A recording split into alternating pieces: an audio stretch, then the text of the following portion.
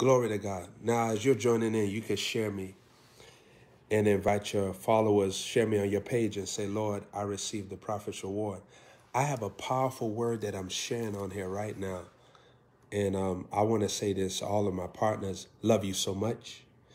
Thank you for everybody that sow into me, that share my broadcast, that copy my words to your pages, and all the help that you give me, all of that. Thank you so much.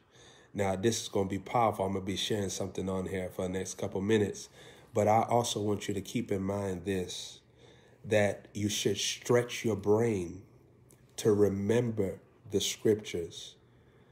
Your mind remembers what you speak more than anything else.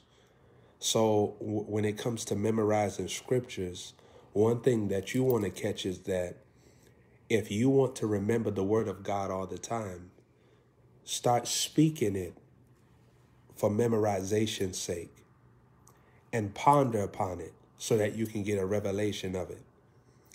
The more you think about the word of God, the more God talks to you about the revelation of it. And when you have revelation, that's when your behavior and your lifestyle change. You can't keep on doing something just because you're told to do it. The only way that you could keep on serving the Lord is through revelation. So revelation is a dimension of the Holy Ghost. That's why Apostle Paul in Ephesians was talking about the spirit of revelation, because the spirit of revelation is the dimension of the Holy Ghost where God is tattooing his mindset inside of you. The power of revelation is that it energizes you to change. It energizes you to produce. It energizes you to release the anointing. It energizes you to serve. The purpose of revelation is to charge you into worship. It's to charge you into worship.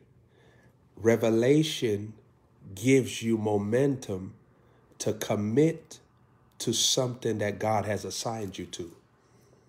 So what can we say about Jonah? He wasn't operating in revelation. That's why he had no commitment. What can we say about Saul? He was not operating in revelation because no commitment. Wherever commitment is, revelation is reigning. That's why the commitment can actually occur.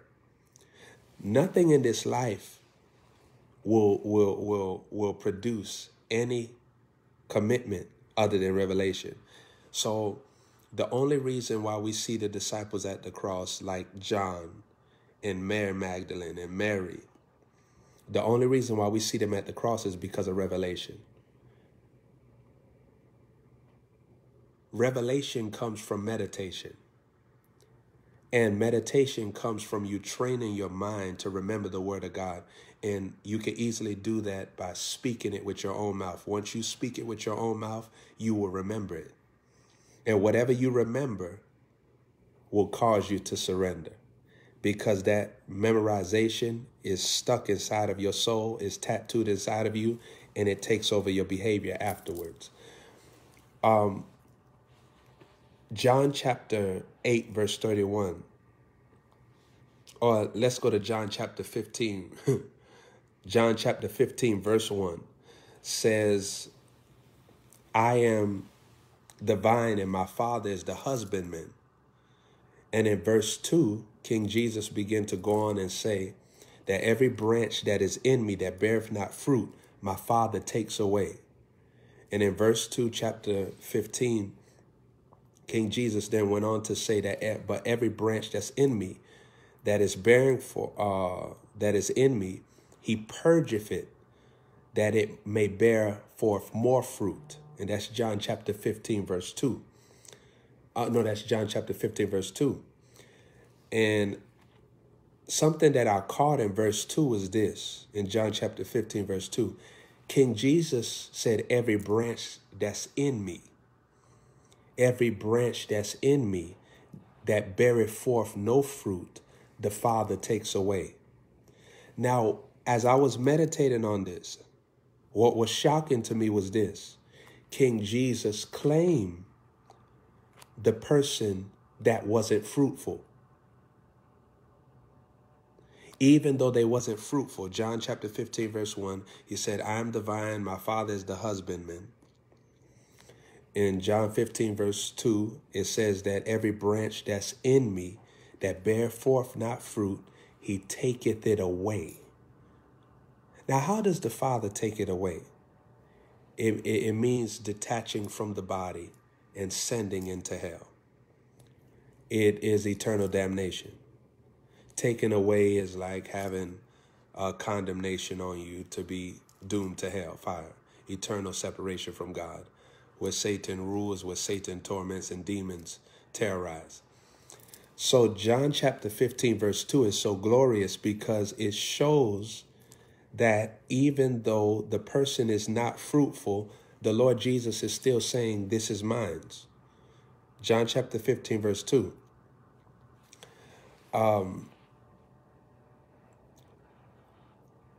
John chapter 15, verse 3 says, now you are clean through the word which I have spoken to you. Now you are clean, John 15, verse 3, through the word that I've spoken to you. So it shows you that the word of God, its job is to be a bleach to your soul, to clean you. That's the job of the word, to keep you in the cleansing flow. So how God considers you purged and clean is when the words that he speaks is constantly dominating your thought life. So I want you to think about this. In the times where God's word does not dominate your thought life, you're filthy in those moments. Now, you can easily switch that. But anxiety, fear, worry, stress, self-condemnation, distractions, being out of control, all of those things are places of filth. So, saints, I want you to hear this, and you ain't never heard this like this before. A person that is depressed is filthy. Depression is filthy. And that's why even in some cases when people get depressed, they don't even want to take a shower. They actually do the behavior where there's physical and visible filth. Depression is filthy. It's not a state of being clean, because when you clean, you get joyful. See, joy is the place of being cleansed. Inspiration is the place of being cleansed. So for the rest of your life, when you see certain things happening, you can know where you're at mentally. You can either know, hey, I'm in joy, or you can say, okay, I'm in the cleansing place. And if you're not, then when we deal with being depressed and being discouraged, that's how you know that you're in a filthy place. But when you're in a clean place, you'll walk in wisdom. When you're in a filthy place, you'll walk in folly. When you're in a clean place, you'll walk in the joy of your salvation. When you're in a filthy place, you'll walk in weariness. Galatians chapter 6, verse 9 says, do not be weary in well-doing, because you'll reap if you faint not. Galatians chapter 6, verse 9, the power of that is this, that the Bible lets you know there that well-doing is a place of being clean. Weariness is the place of being filthy. So while you're doing something that's making you clean, that's carrying the place of being clean, you could easily be interrupted by filth. And when that happens, you shut off the clean place that you're in, and you become filthy again. Now, saints, hereby you understand why 1 minute, if you are an emotional person, you can say, I feel the fire of God. The next minute, you could feel offense.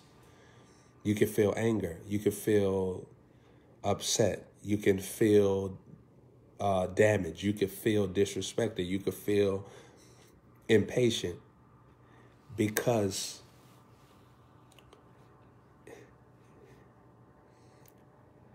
if you're wearing a white outfit, it's easier for you to see the dirt. If you're wearing a black outfit, that outfit could be dirty and you never recognize it.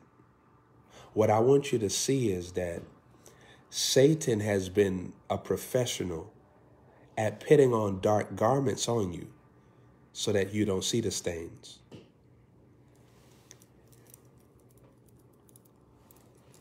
If it's a white garment, you can easily see it.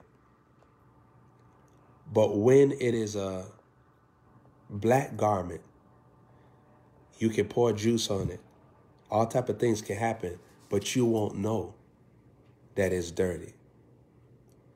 And so the same way in life, when you're not spending time with the Lord, or you see the disloyalty to stay excited about the word,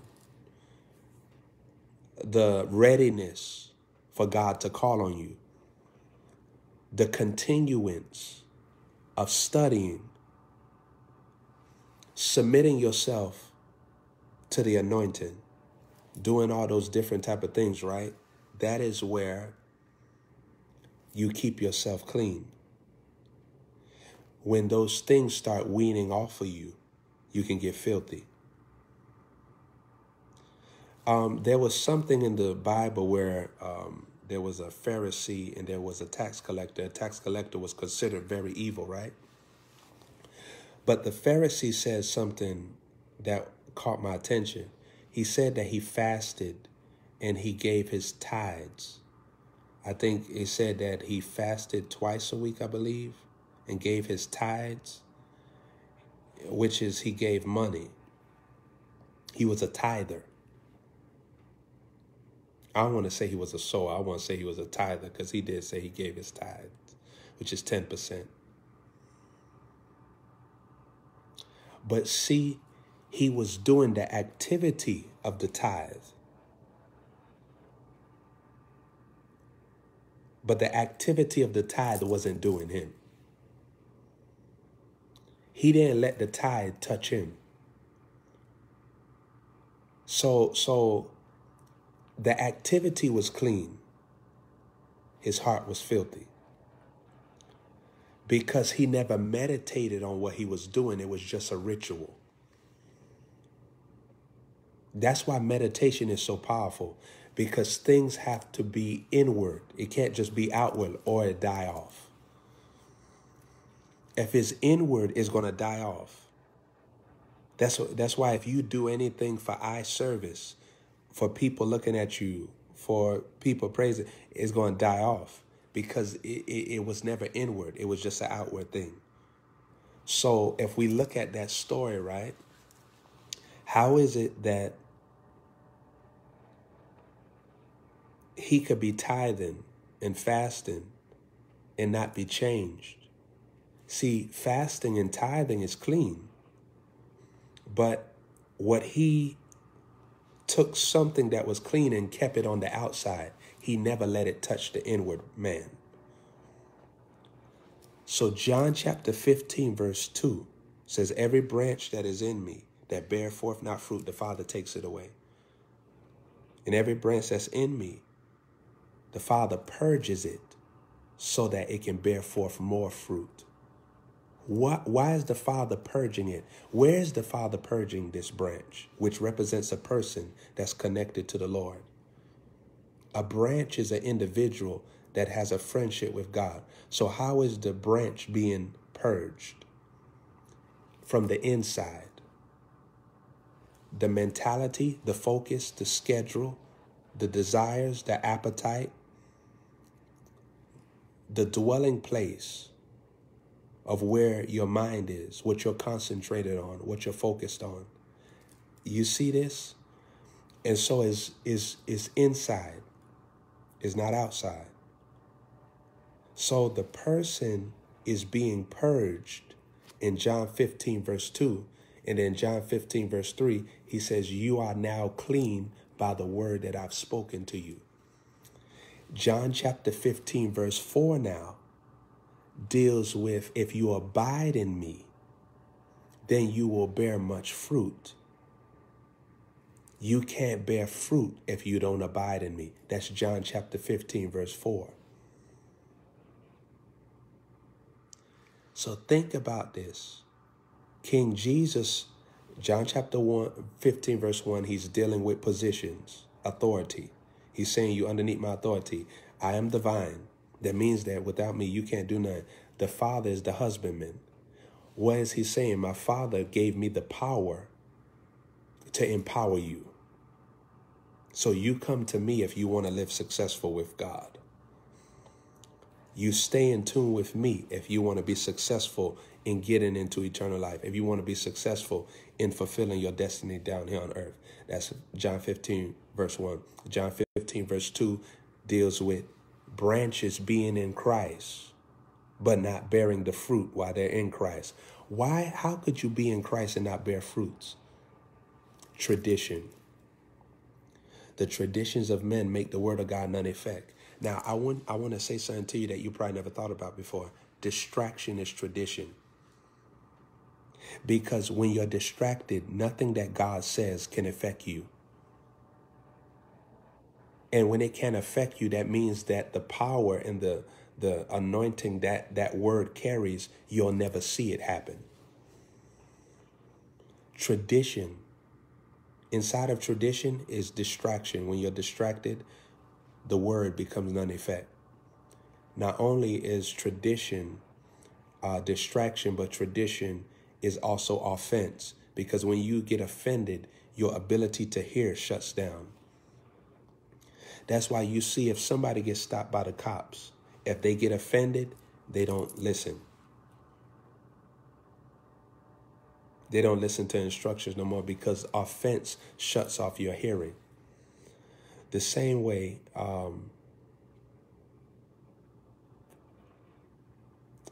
God knew that when Lucifer turned against him and got offended, that Lucifer wasn't going to hear from him.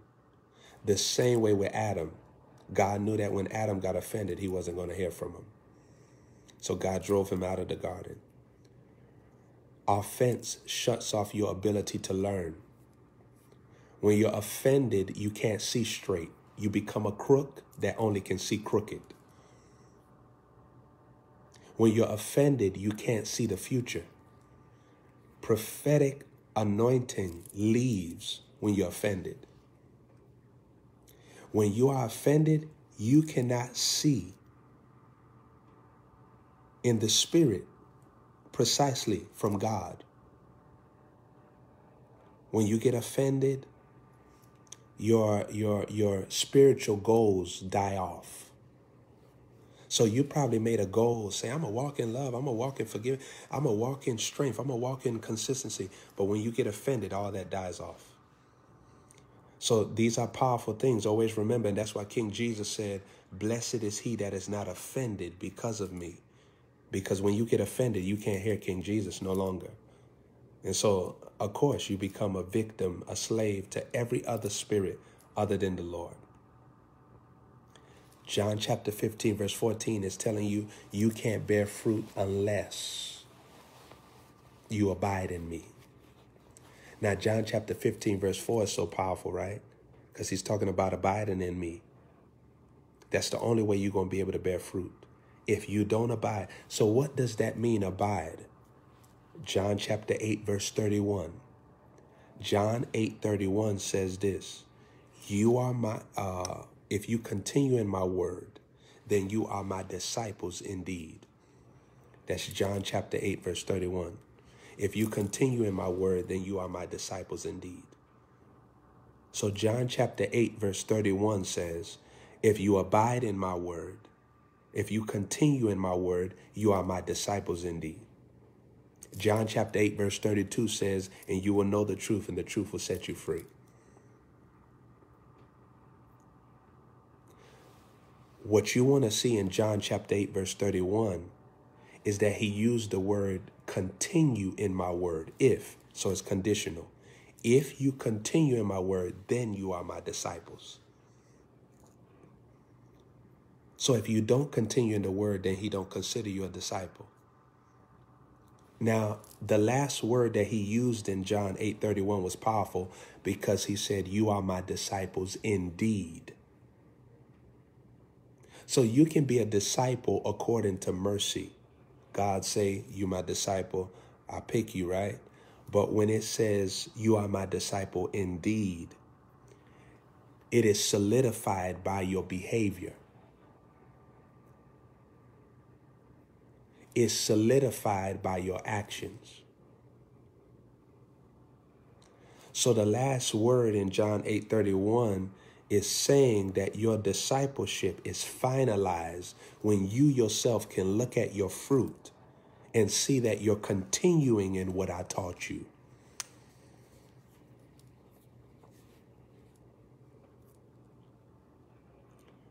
First Peter chapter 5 verse 10 says, and the God of all grace, who has called us to his eternal glory by Christ Jesus, after you have suffered a while, may he perfect you. May he establish you, strengthen you, and settle you. First Peter chapter 5 verse 10. The God of all grace. You notice the Bible says the God of all grace. See, there's different graces that you can receive from God. John chapter 14:14 said, if you ask anything in my name, I will do it. So you could ask and pull on graces. The grace comes from God in every section, even for the mind, even for the words, even for the consistency. You should receive grace for endurance. You should receive grace for joy. You should receive grace for wisdom.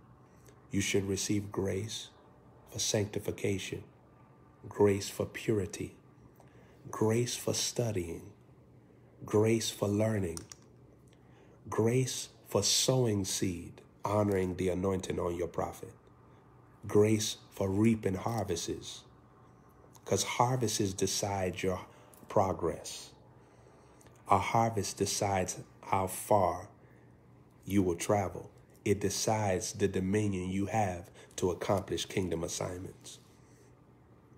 A harvest is God giving your life a makeover. It is the glory giving your life a takeover. It's through harvests that now you have more authority to demonstrate the kingdom. But 1 Peter chapter 5 verse 10, and the God of all grace that has called you to his eternal glory by Christ Jesus. You notice 1 Peter 5:10 says that he has called you to his eternal glory by Christ Jesus. By Christ Jesus. Why did it say Christ Jesus? Because, see, that shows you that Christ is an office. Because if he could have said Jesus Christ, but it says Christ Jesus. Because it's not dealing with a name, it's dealing with the functionality and office. So he has called us by the office of Jesus. And what is Jesus? A dominator. Not a slave to sin. Who is Jesus? Rich. Because 2 Corinthians 8:9, that you know the grace of the Lord Jesus Christ, that though he was rich, he became poor, that through his poverty you might be made rich. So he has called us by Christ. That's the office. And here's Jesus, the example of the office. So Christ is the position, but Jesus is the performance of that position, where you can look at Jesus and see how Christ is a place where you're empowered to do thus and thus.